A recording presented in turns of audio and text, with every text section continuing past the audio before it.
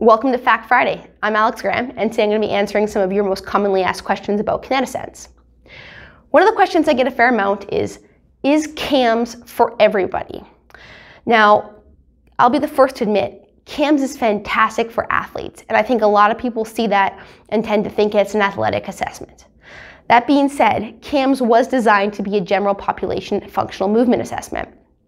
Every movement we've chosen out of those 12 movements that happen in KAMS are all research and evidence-based, with the exception of the vertical jump, which unfortunately the research around the scoring is based on NCAA athletes. But there are no other normative values for general population.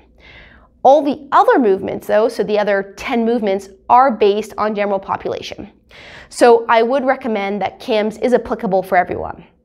If there is a movement you don't think your client can do, there's two ways I like to approach this. The first is we could say, you know what, give it your best attempt, and if we score a 0 or we score a 5%, that's okay, because I'm missing that function and my score should reflect that. Or if that's not your opinion and you'd like to do it another way, you can actually choose to skip a movement. So if you have your client stand in frame and you hit start stop, they'll get a 0, and that will affect their score and their mapping. If you have your client stand out of the frame and hit start stop, it will give you a did not complete. That will not affect your total score or your mapping. So you have those two options to you to customize KAMS to meet your client's needs and what you're looking for as a practitioner. So there you have it. KAMS, as much as it's great for athletes, it's great for everybody.